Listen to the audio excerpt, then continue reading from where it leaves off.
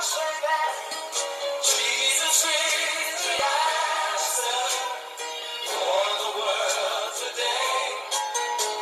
Above him there's no other. Well, praise the Lord. Thank God for Jesus today. Thank God for another opportunity, praise God, to share his precious word with you once again.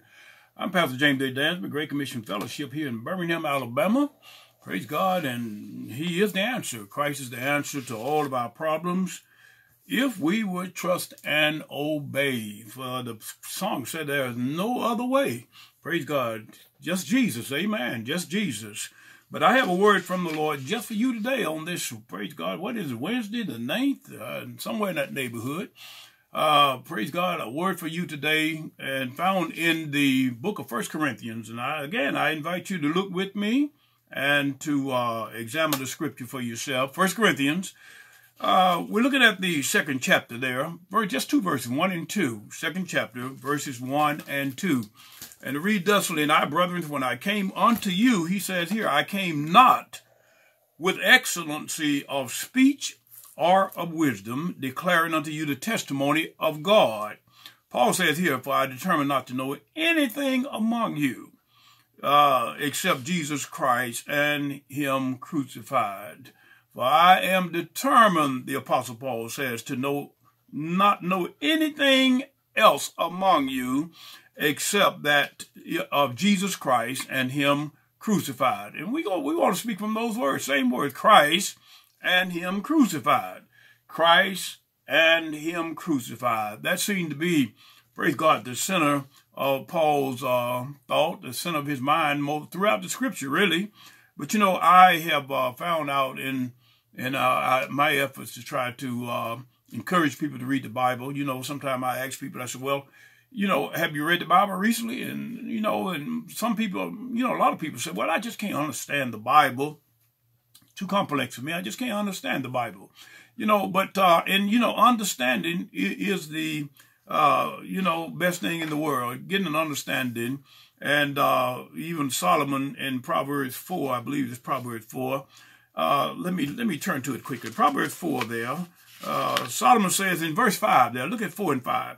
He said, get wisdom, get understanding. Forget it not, neither decline from the words of my mouth. He said, forsake her not, and she shall preserve thee. Love her, and she shall keep thee. Wisdom is the principal thing. Therefore, he says, get wisdom.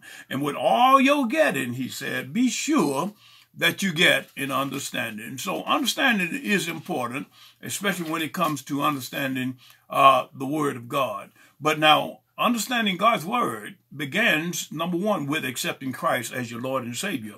And that is repenting of your sins, putting your trust in the Lord, asking the Lord Jesus to come into your heart and save you. That's where understanding the word of God begins. A lot of people are trying to understand God's word, but you hadn't even, praise God, you hadn't even got up to home plate yet. You got to first receive Christ as your Lord and Savior. That puts you on the journey, praise God, of understanding the word of God. And then the Bible says, then the Lord open your understanding. And praise God, we looked at that on Luke 24 on a couple of lessons back, where Jesus on the road to Damascus, Emmaus, on the road to Emmaus, with those two brethren that had just recently left Jerusalem, witnessing the crucifixion of Christ, and they were saddened, and Christ came in with them, and the Bible said he began to show them the scriptures, help them understand the scripture, but he had to open their understanding. And Christ has got to open your understanding also before you can understand the word of God. But that comes through, first of all, repenting of your sins and asking the Lord for forgiveness and asking him to come into your heart. He said, I stand at the door and knock. If any man open up, I'll come in, I'll sup with you, and I'll allow you to sup with me.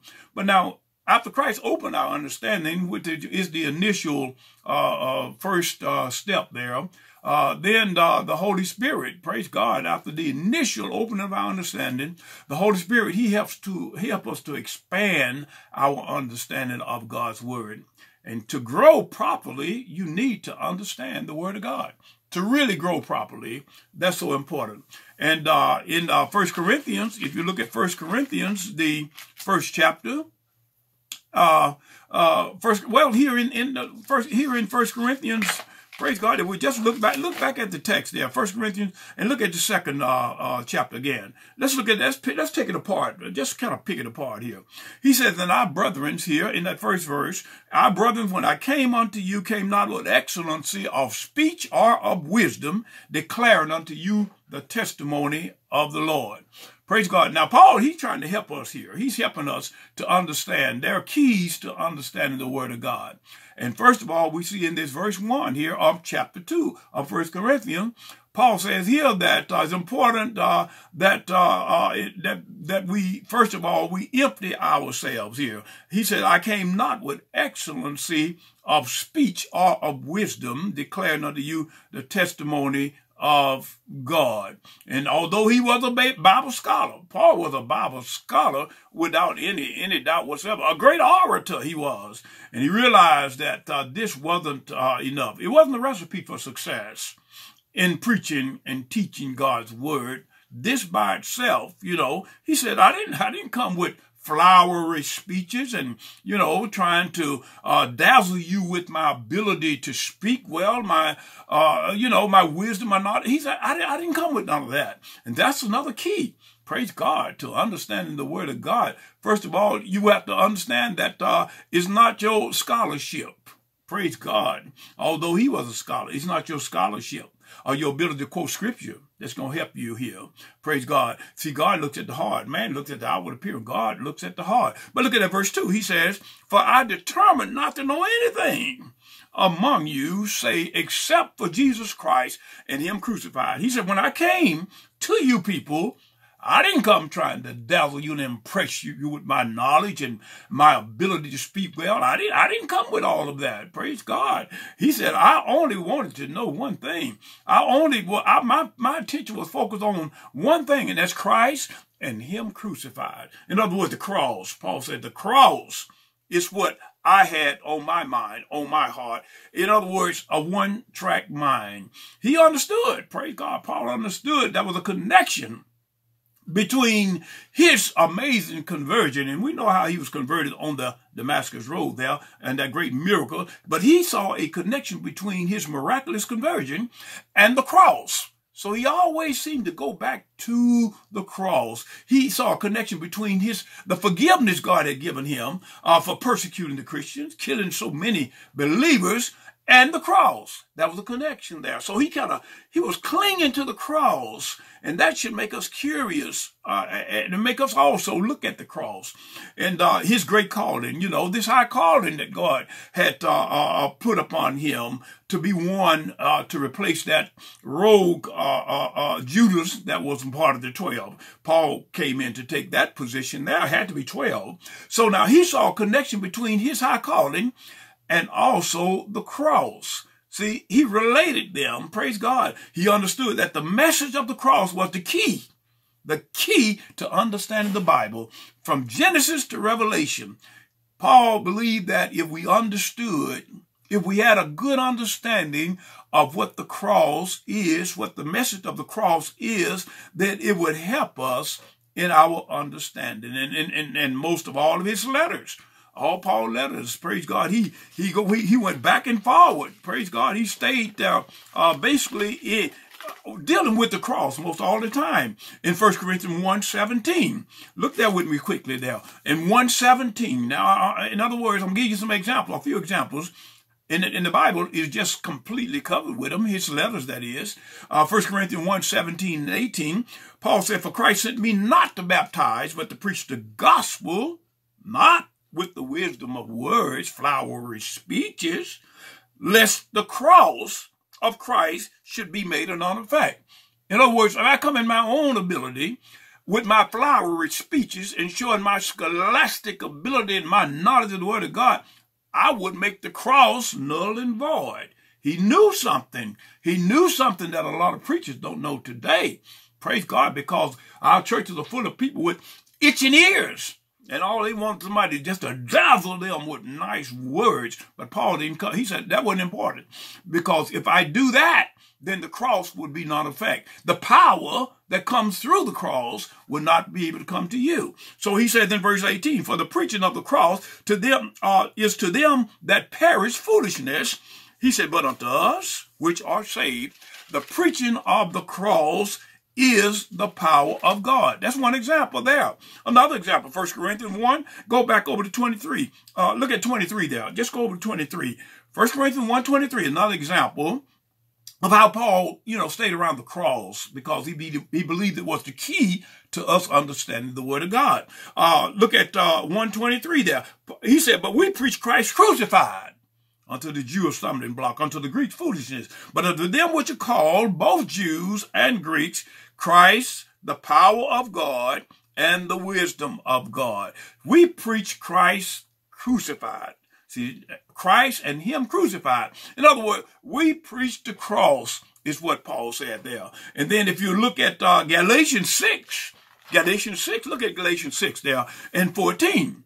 Paul says here, but God forbid that I should glory, save except in the cross of our Lord Jesus Christ, by whom the world is crucified unto me and I unto the world. These are just a few examples of how his letters were filled with the cross. He felt that the cross was a key to us, to our understanding the word of God. But you got to understand the cross. What does the cross mean? What does the cross mean? If we can unlock the meaning of the cross, as Paul was able to unlock it, then praise God, we can be the powerhouse that he was and is today. Amen. But understanding the cross is very, very important there. Praise God. It was not his gifts that was important to him, and he was very gifted minister. It was not his ability to speak in tongues, and he said, I speak in tongues more than any other. It wasn't about that, because a lot of us, that's all we want people to, we want to dazzle people with our tongues. He said, it was not my calling, it's not my knowledge, it's not my speaking ability that I'm a great orator, it's not my popularity with the saints. And he was very popular with the saints of God. But he says, not that, it's just a cross. Christ and him crucified. When I came to you, brothers and sisters, I didn't want to know anything among you except Christ and him crucified. Praise God. So Paul, he leaned heavily on the cross because there you could unlock the key to bringing us better understanding to the word of God. Now, this doesn't mean that every time that Paul preached or taught the people, he only spoke about the cross and he didn't have anything else to say. It don't mean that. Acts 20, look at Acts 20. He preached a wide variety of things. Acts 20, look at Acts 20, 20 and 21. And Paul said, and how I kept back nothing that was profitable unto you, but I have showed you, have taught you publicly, and from house to house, testifying both to the Jews, also to the Greeks, repentance toward God. He taught repentance toward God, and faith toward our Lord and Savior Jesus Christ. So he taught more than just the cross, but now the cross is the main point. The cross is the key to understanding Christ and him crucified. He understood that. Amen. Look at that 27th verse of that same 20th chapter of Acts there, 27th verse. Paul says, for I have not shunned to declare unto you all the counsel of God. So he preached to a wide variety of the subjects, the doctrines. But now the important thing was the cross, and still is the cross today, if we would just understand the power that comes through the cross. Look at 2 Timothy now. 2 Timothy there. He says here in 2 Timothy 3:16, in this familiar passage of Scripture, he says, all Scripture is given by inspiration of God, and is profitable for doctrine, for reproof, for correction, for instruction of righteousness, that the man and woman of God may be perfect, thoroughly furnished unto all good works. So he said the Scriptures, I teach it all because it's all through inspiration of God, and it's good doctrine there. He says it's reproof there, correction, instruction, right? All of this is in the Word of God. So what am I saying here? I'm saying that I don't want you to think that, that's all Paul had in his entourage there of Scripture. Praise God. But the cross was number one.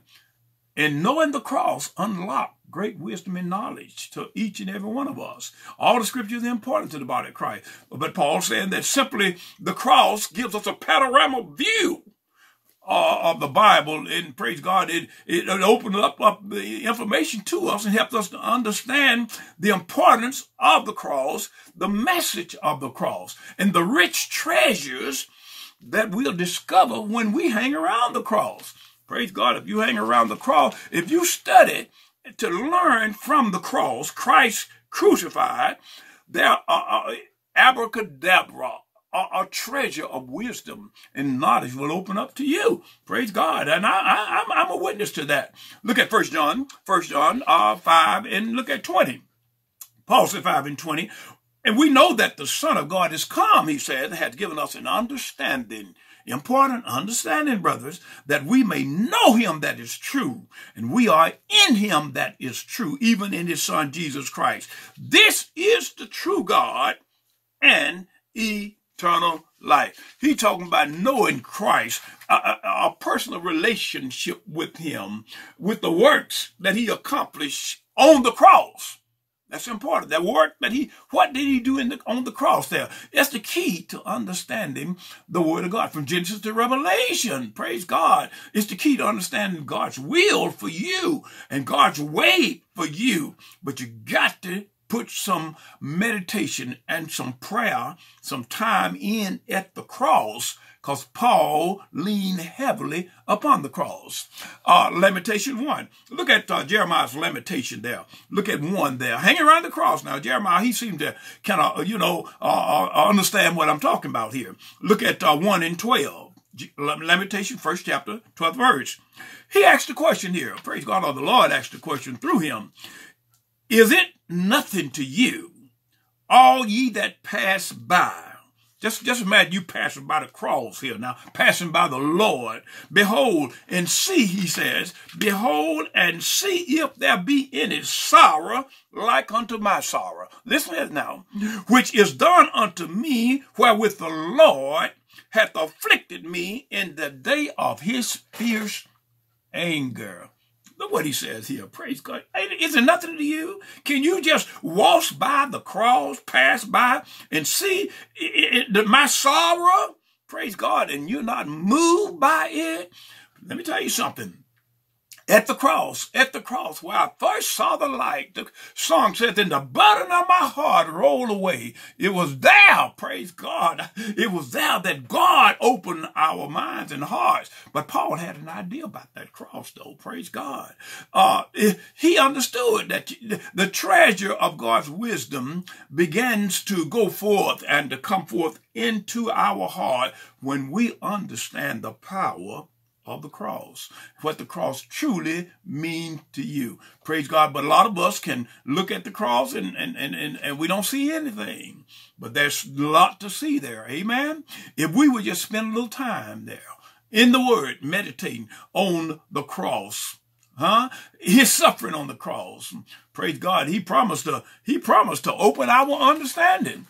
Yes, he did. Praise God. Back to Luke 24 again, when the Lord met those brothers on the road to Emmaus.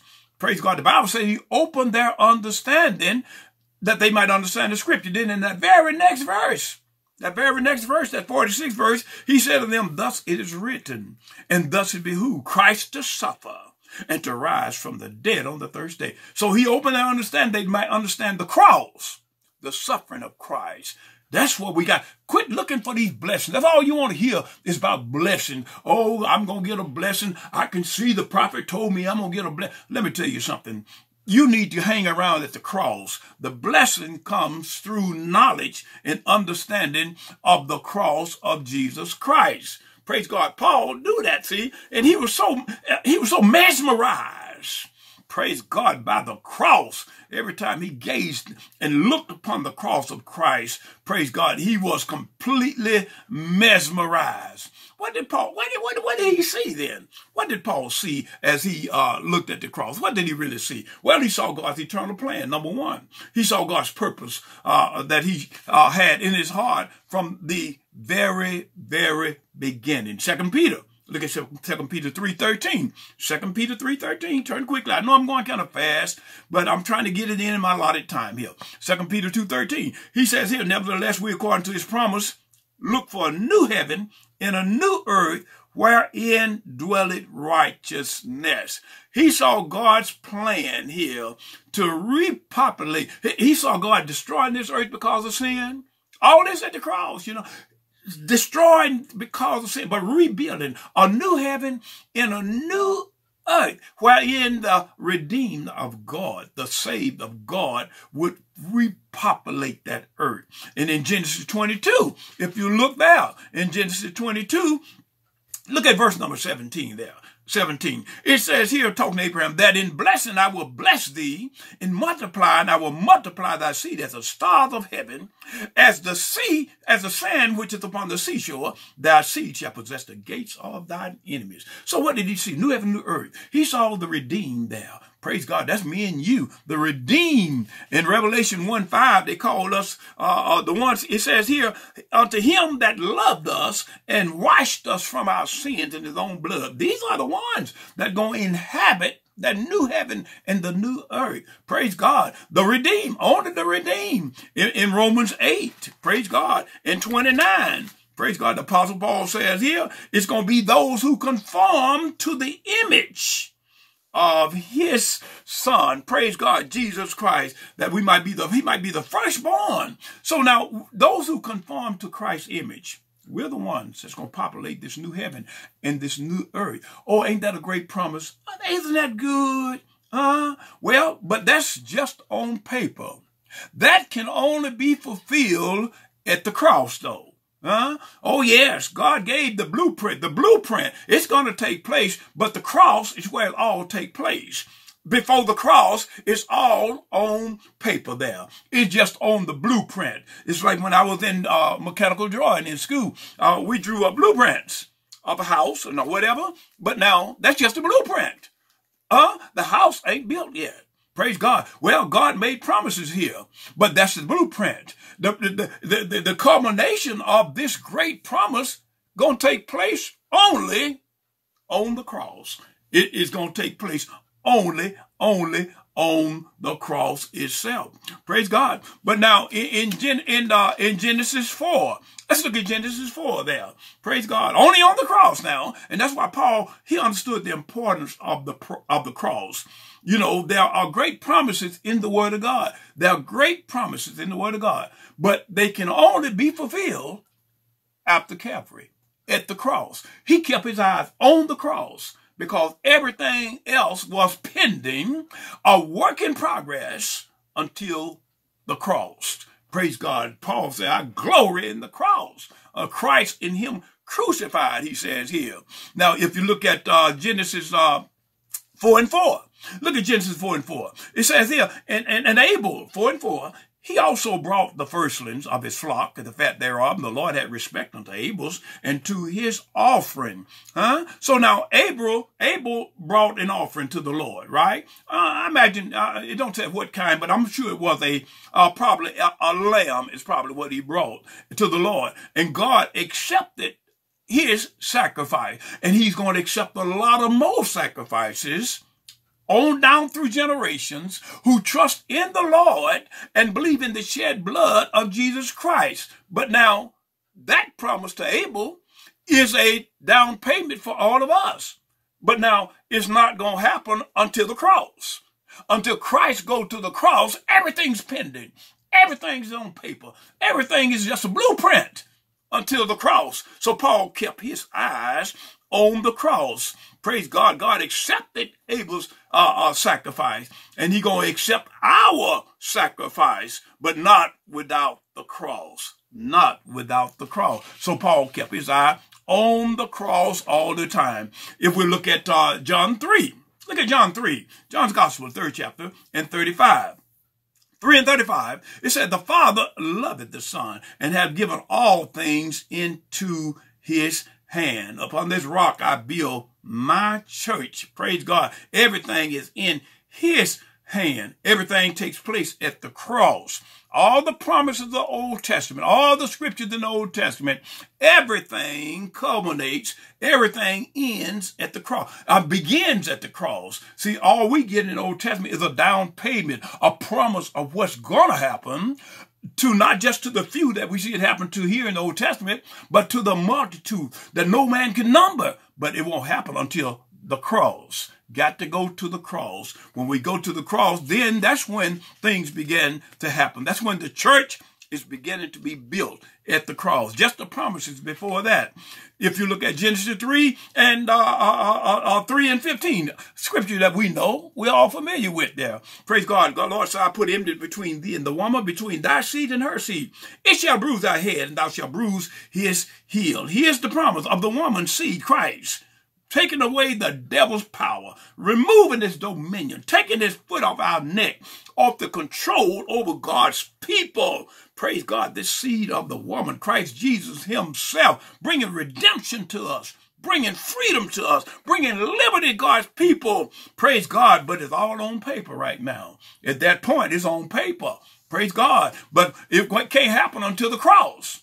Until Jesus goes to the cross, everything pending. Praise God, everything pending until he paid the final payment. That's why Paul said, when I came among you, brothers, I didn't want to know nothing but Christ and him crucified. That's all he wanted to know. Praise God, everything else was just a dream until the cross. Praise God. Another well-known scripture, if you look at Exodus 12 there. Can we look at Exodus 12? Praise God, Exodus 12. And I'm just to save a little time here, we know about the Passover celebration. It's talk about the Passover celebration, where each home there in Goshen was told to take a lamb, kill that lamb, and let's eat that lamb, but put the blood over your doorpost, and the death angel, when he come through, he will bypass you. Praise God. But now that just was a picture of what God was not going to do to just a few people, but for a multitude that no man could number. But that couldn't happen, though, until the cross, until Jesus goes to the cross. When he made that final payment on the cross, then that enabled me and you, praise God, to come under the umbrella of God's protection, God's great love. But it had to first take place at the cross itself. And then there's Numbers 21. I'm not going to read a lot of that because of time. But that was the brazen serpent that was lifted up in that wilderness. When they were bitten by a serpent, the Lord said, go tell Moses, lift up a serpent, put it on a pole. Jesus said, if I be lifted up, I'll draw all men unto me. And as they looked up to that brazen serpent on that pole, the Bible said that the serpent stopped biting them. But that was just a few people. See, a lot of us still being bit now. Some of you hurting right now. Praise God. But let me tell you something. Until you go to the cross, until we believe in the cross, then a lot of people are going to still be bitten and hurt in this world today. But the blessing couldn't be released until Jesus Christ went to the cross himself. And then there's Exodus 17. Praise God, we know that that's when Paul struck that rock, that smitten rock, and water came out of that rock and gave the people water to drink when they were so thirsty.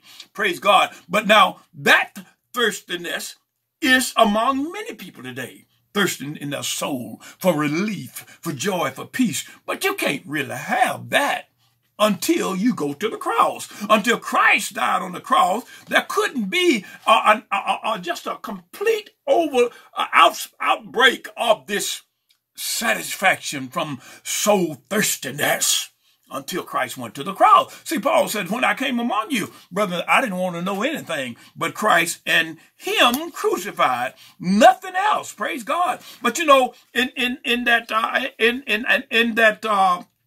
praise God. In Isaiah 53, let's say 1 Corinthians 10 first. It said Christ was that rock. Praise God. He was that rock. So Christ is the rock that had to be struck. But you know, you remember they struck that rock twice, though. Moses struck that rock twice. And because he struck that rock twice, God killed him. Didn't God kill him? Praise God. God killed him because he struck the rock twice. Wonder why God killed him for that. Why? Because he was defacing the cross. Huh? You can't hit the rock twice. You only can hit him one time. Praise God. But Moses struck that rock twice. And then Paul says in Hebrews 9, nor yet that he should offer himself often as the high priest entered to the holy place every year with blood of others, for then must he have often suffered since the foundation of the world. But now once in the end of the world, hath he appeared to put away sin by the sacrifice of himself. It's appointed that men once to die, but after the judgment. Now watch this. So Christ was once offered to bear the sins of men, just one time. Moses struck that rock twice. Why did God kill him? You messing up the cross, man. You messing up the picture. He ain't gonna die but one time, so you couldn't struck that. You went against God's word. God killed Moses. Praise God, but not really. We know he came back and saw Jesus on the Mount of Transfiguration, but praise God, my point is this here. Praise the Calvary, the cross is where the action is. Everything God said in the Old Testament had to take place on the cross. And if it didn't take place the way God said it take place, then that was a giant problem. You can't smite the rock twice, praise God. And that's what he did. And I can go on and on. The tabernacle and all of the things of the tabernacle, the altar and all that blood that was shed on the golden altar there, the laver, the holy place, the holy of holies, the mercy seat, the priesthood. I can go into all that, but all that was just a picture of Christ. That's all that was, a picture of Christ. But the culmination of all that was at the cross. That's why the cross is so important today. Praise God. To understand the word of God, you got to first accept the cross. Christ suffering in your place and in my place. That's important. At the cross, where I first saw the light and the burden of my heart rolled away, it was there by faith. I received my sight, and now I'm happy. I'm happy all my days. May God bless you. May God keep you. If you like this video, hit that praise God like button, and then go back over and hit that subscribe button. And praise God, when we come again, God's will, praise God, soon you'll get another word from the Lord. God bless you. May God keep you is my prayer.